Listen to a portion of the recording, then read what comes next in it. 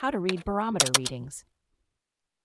If you're curious about how to predict the weather using a barometer, you're in the right place. Let's break down the process step by step so you can become a pro at reading these handy devices. First, understand what a barometer does. It measures atmospheric pressure, which is a key indicator of weather changes. You'll usually see readings in inches of mercury, in Hg, or millibars MB. For example, standard pressure at sea level is around 29.92 inhergram, or 1,013 millibars. To start reading your barometer, note the current pressure reading. This could be shown by a needle on an analog model or a digital display. High pressure, typically above 30.20 inhergram, usually indicates fair weather, while low pressure below 29.880 inhergram suggests stormy conditions. Next, observe the trend in the pressure readings. This is where the magic happens. If the pressure is rising, it generally means improving weather conditions. Think clear skies and calm seas. On the other hand, falling pressure indicates worsening weather, like an approaching storm or rain. Here's a simple way to remember it. Rising pressure, good weather ahead. Falling pressure, stormy weather approaching. Steady pressure, stable weather conditions.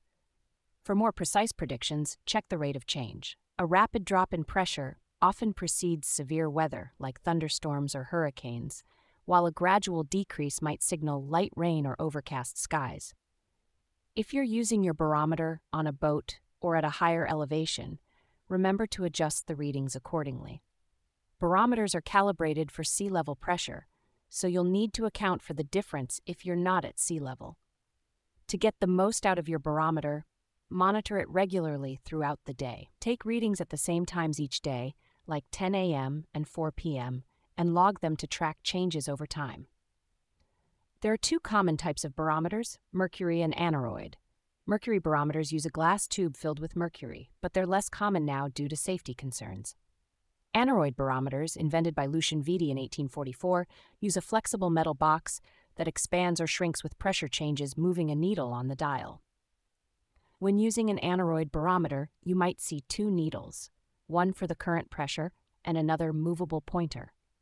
Align the movable pointer with the current pressure needle to track changes easily. Digital barometers are also available and often come as part of a weather station. They automatically adjust to the current pressure and may show graphs of previous readings, making it easier to see trends. In summary, reading a barometer is all about understanding the current pressure and its trend. By monitoring these changes, you can make informed decisions about your day, whether you're planning a boating trip or just want to know if it will rain tomorrow. So next time you see a barometer, take a moment to read it.